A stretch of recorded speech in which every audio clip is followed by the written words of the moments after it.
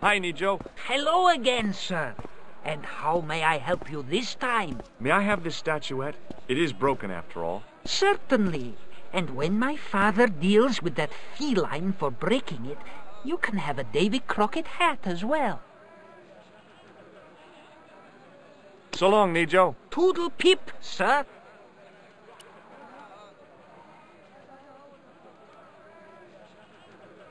It was a length of coarse gray toweling from the toilet at the Club Alamut.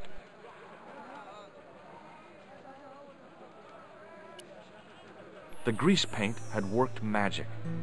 Now it looked like aged marble instead of cheap plaster.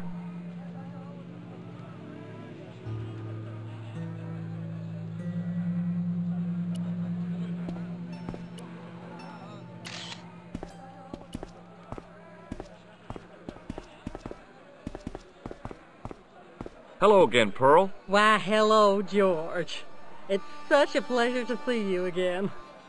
What do you think of this fine piece of ancient statuary? Oh, Matt, that's just what I've been looking for. Would you like it? Would I ever? I'm not carrying the money, though. If you go and find Dwayne, he'll pay you for it. If he gives you any trouble, just tell him that I want it. You said that your company is based in Akron. And Dwayne said it's in Cleveland, no doubt. Well, yes, he did. Dwayne was in the Marines and Vietnam, you know. Anyway, he got a medical discharge. Thing is, he gets confused. We moved away from Cleveland 5 years ago. Oh, I'm sorry. I didn't mean... He also gets a little paranoid. Thinks he's a spy or something. I'm so sorry, Pearl. Don't worry yourself, George. We live with it. Have you met the taxi man, Ultar? Heavens, yes. What a big man. Very muscular. But you didn't go for a ride. Why, George, you're absolutely the most... Oh, you mean a taxi ride? No, Dwayne wasn't interested, so it didn't happen. Have you had anything from the kebab stand? Heavens, no, with my digestion. Have you ever heard of a hill called the Bull's Head? No. No, I haven't. Is it nearby? I'm not sure. Sounds awful romantic. The Bull's Head Hill. Do you know what Il Akal Kalb means? My, sounds romantic. Yeah, I don't think it is, though. Have you ever heard of a group of knights called the Templars? Sounds familiar. I remember. Dwayne had a book. The Holy Something and the Holy Something Else, I can't quite recall. I read a little of it. And? Seemed like a lot of hooey to me. I've got to go now, Pearl. It's been a pleasure, George. Don't be a stranger.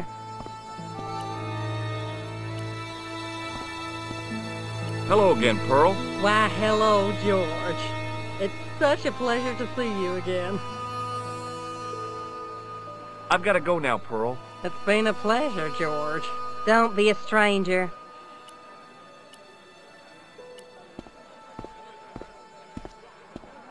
Hi there, Dwayne. Hi there, George. How can I help you, young fella? What do you think of this? Good gravy. Looks old. Yeah, I had to turn this town upside down. Boy, your luck's better than ours. Looks Roman. I wouldn't know. What'll they say back home? How much do you want, George? Oh, I couldn't. It's the find of a lifetime. I mean... $50. Take it or leave it. I'll take it. Here you go. And here you go. Thanks for the money, Dwayne. This'll come in real handy. I ought to be thanking you for finding this Roman statuette. Have you met Ultar? Almost luxurious air-conditioned taxi ride, mister. Yeah, the cabbie. Tried to pull a bunco on us. Take us on a wild goose chase off into nowhere. Have you ever heard of a hill called the Bull's Head? Can't say as I have. Where's that? I don't know. I'm trying to find out. Bull's Head, huh? I must remember that. Sounds scenic. Have you had any dealings with the kebab seller? Absolutely not. Pearl's already had one attack of Montezuma's revenge. Have you seen this man before? Maybe. Where'd you get it? I just picked it up somewhere. Sure. I'm always picking up photos of complete strangers and then asking around. Ow! Damn it! There. I've got another picture of a complete stranger. Maybe I'll ask around about this one. Okay, well, I'll see you around, Dwayne. Count on it, George.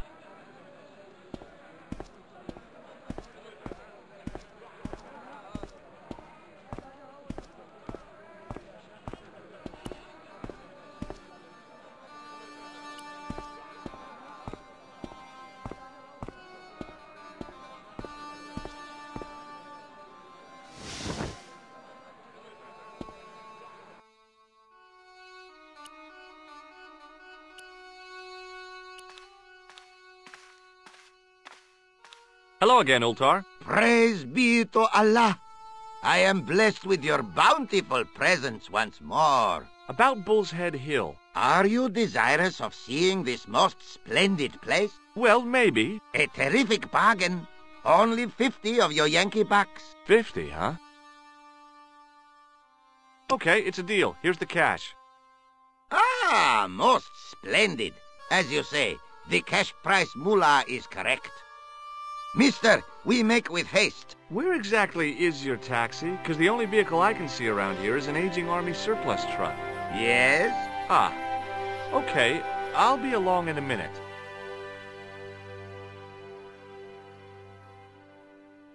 It didn't seem right to take off with the toilet keys, so I left them on the bar.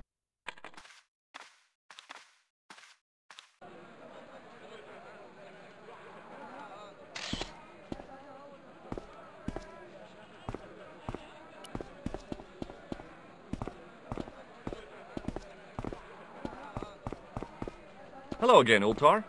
His most splendid and adventurous client. That's your taxi? Oh, yes, most assuredly. Most entirely splendid taxi in all Marib. It looks like an old Army truck to me. Bah! You Americans with your checkerboard caps and your Judd Hirsches. You have lost sight of what a taxi should truly be. About 4 tons by the look of it. There, you have hit the nail in the nutshell. Okay already, let's go. Regrettably not, most esteemed fair. There is a minor problem of a tiny nature. The fan belt has taken it upon itself to break. So, what are you gonna do? What can I do? I must wait for a ride to the garage for a replacement. How long is that gonna take? 1 day, maybe 6. I can't wait that long. We gotta get moving. But how, my friend? I'll think of something. Is this any use to you? My friend, the very thing, yes.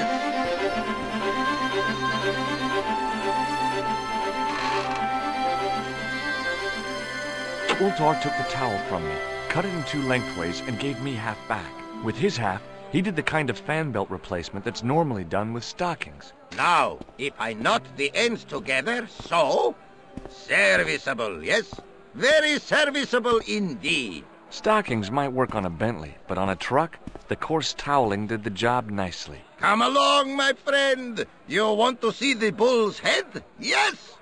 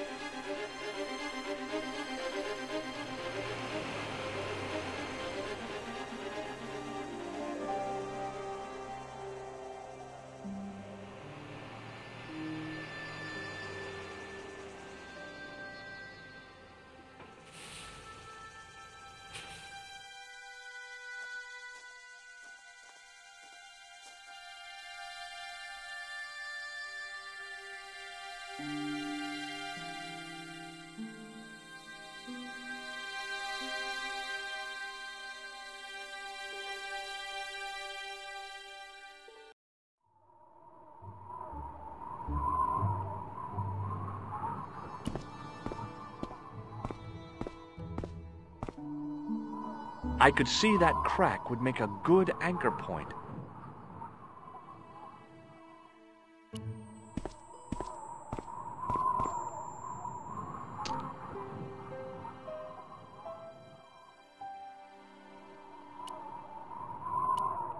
With a flourish, I tied the end of the towel to the stick with a textbook reef knot.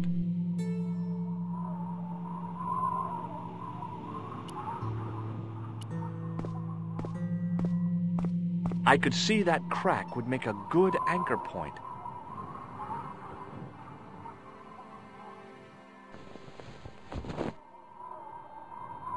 Well, that looked really safe, but I had no choice. I hadn't anticipated going mountaineering when I'd come to Syria.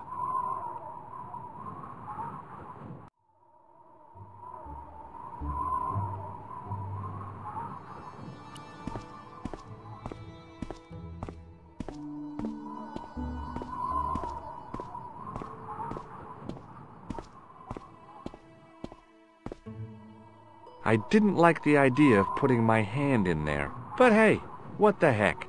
I was only risking mutilation. No blade took my hand off at the wrist, and no scorpion stung me, for which I was very grateful. But there was something in there. A metal ring, as wide as my hand. I took a firm hold of the ring. I tried not to think of death traps, and pulled. Whoa there!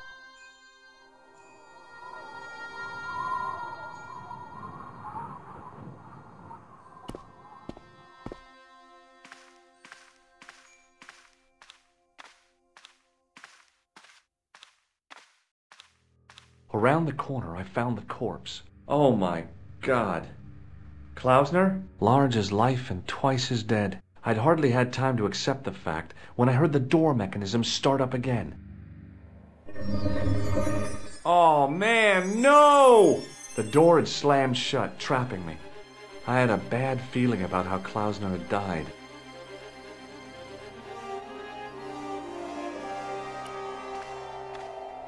I couldn't think of anything to do with the statue, apart from scaring small children with it.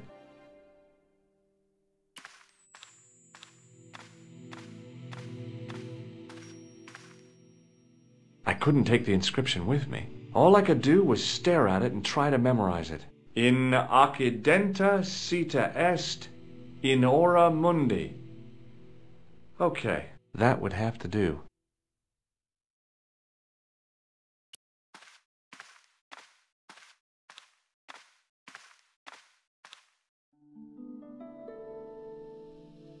Whatever had been in the bottle had been drunk. Klausner must have died of thirst and dehydration. Bullwhips might be handy for exploring ancient ruins, but they're no use when you're trapped in a cave. Klausner clearly fancied himself as a latter-day Indiana Jones. I've done more fun things in my life than searching a corpse, but as my life expectancy wasn't great, I figured I should try every new challenge that came my way. I cautiously flicked open the jacket. Hey, what's this? I'd found some kind of lens. A very old lens made from a very hard glass. That settled it. The knight on the manuscript had been holding a lens the whole time, not a crystal ball. I searched the corpse. No portable phone, no demolition charges, no 5-course meal. You'd think international conspirators would go around better equipped.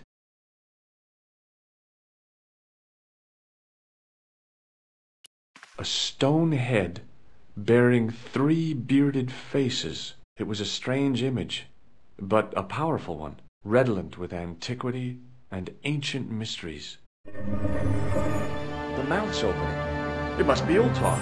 My God, if he comes in, we'll both be trapped. Ultar! Don't come in! It's a trap! Stay where you are! You! Hello, Mr. Stobart. We meet in the most unusual places. Please, do not make any sudden moves. I have no desire to maim you. Did you say maim? I did.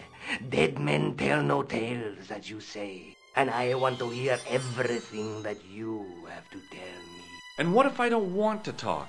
Then I shall, most regrettably, have to kill you. Rest assured, however, that I am an excellent shot you would not suffer.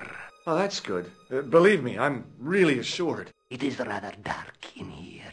I think we should conduct our business outside. Why should I make myself an easier target? If I fire at you, Mr. Stobart, I shall hit you even in here. But, unfortunately, my marksmanship will suffer. It could be the difference between hitting you in the leg or the groin. Boy, it sure is hot in here. No sudden moves, Mr. Stobart.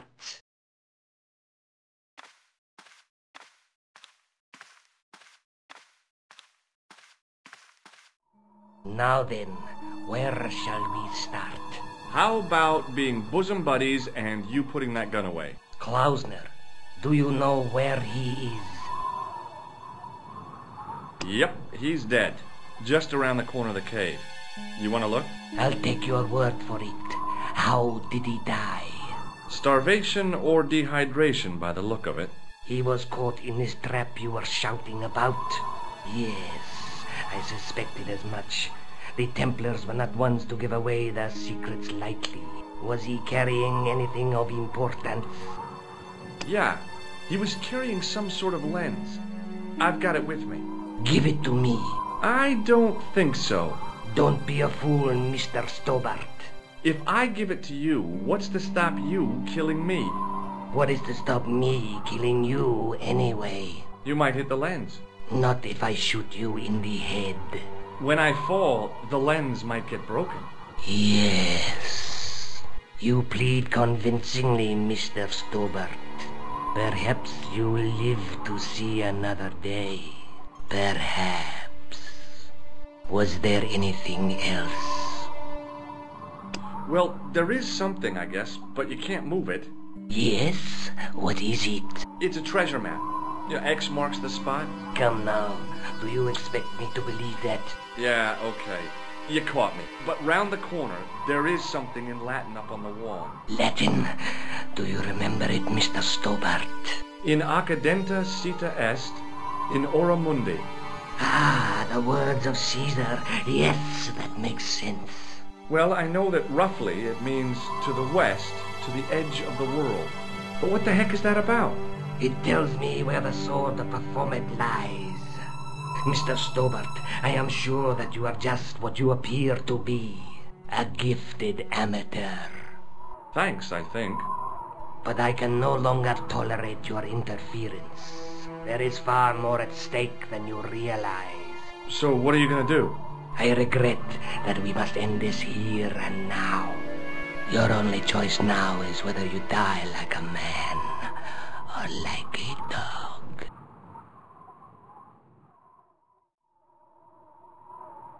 Okay, you're the boss. I'll take my medicine. You are an honorable man, Mr. Stobart. A rare breed. I should like to shake your hand. Yeah. Well, what the heck?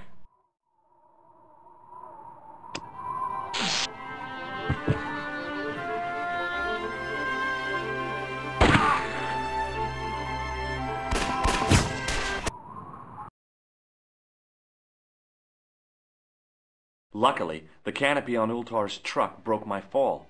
Thank goodness for that. The worst part of the experience was Ultar's driving. What about the lens? Is it still in one piece? Oh, yeah. Well, it's good to see you again, Josh. Really?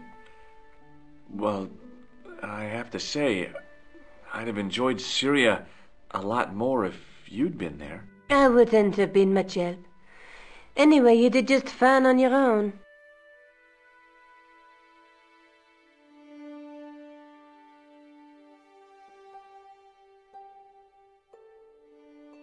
I'd better get back to the quest.